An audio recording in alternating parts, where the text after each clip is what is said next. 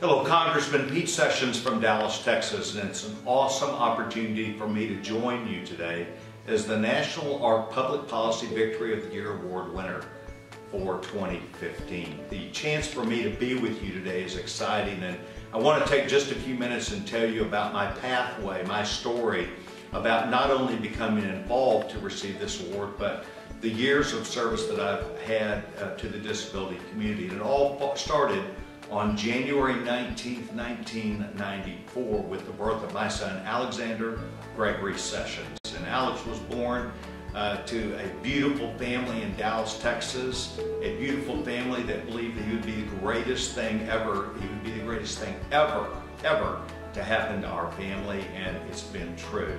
Alexander Sessions is today 21 years old, has graduated from high school, Notre Dame High School in Dallas, Texas, is a Eagle Scout and a really cool guy, and working through a relationship where he works at Fuzzy's restaurant in Dallas, Texas. Alex is a really cool guy and helped me to push legislation that began back in the year 2000. In the year 2000, I received a letter as a member of Congress from Seacville, Texas, where a young man, Dylan C. James' family, wrote me about his condition as a Down syndrome man, where his family, because they made a little bit too much money with a bonus that was paid to the dad and mom, they fell out of the ability to get Medicaid.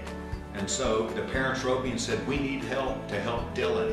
And as a result of that, along with the help of Alexander Gregory Sessions and President Bush, we took a piece of legislation that was worked on for 6 years and signed into law by President Bush. The role that Alex played is he showed up one day at the White House and thanked his good friend President Bush for getting legislation done. The president, when we left, said, "What legislation is that?"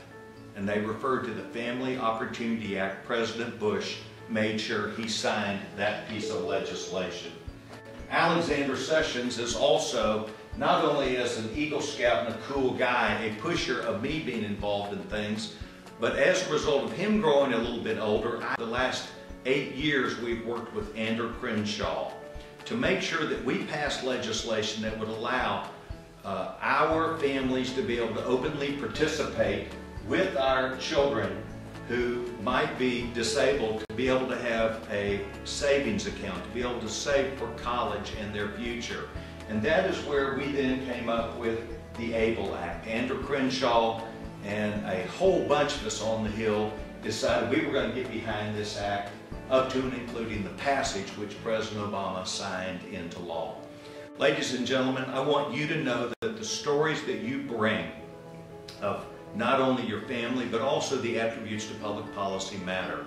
And one of the best stories I tell about Alex actually occurred this year. And I was with a group of fraternity brothers, of which Alex is a member of our fraternity, and we were down at South Padre Island, Texas.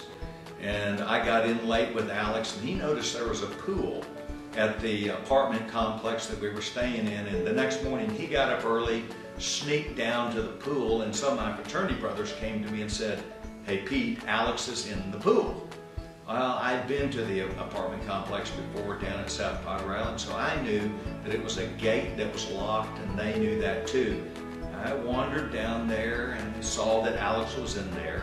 And then I told the fraternity brothers a story about their brother Alex Sessions that I knew well, that so many of us knew, because as parents and as friends of people with disabilities, we see this every day. Alex actually did jump the fence. He could not read the sign that said the pool is closed, but Alex has been trained his entire life, as an analogy, to jump fences, to go and do the things that he sees, where he sees impediments, he is taught to find a way around them. This is his way of life. This is how he contributes not only to make his life better, but how he sees all of it, from his inability to read, to his inability to be exactly on the same page with everybody else. So I want you to know that what you're doing does matter, and it matters because we understand thousands of our children and millions of young adults and Americans who need a voice, an advocate for them, so that as they struggle through life, they will find that we are there to work to make public policy more accessible, the ability to get education to where it can be paid for, and where families can be a better part of the success of their children. So thank you very much for allowing me to be here with you today. Thank you for coming to Indiana to celebrate this important event, and I look forward to each of you coming to Washington, D.C. to tell me your story also. Thank you, and God bless each and every one of you.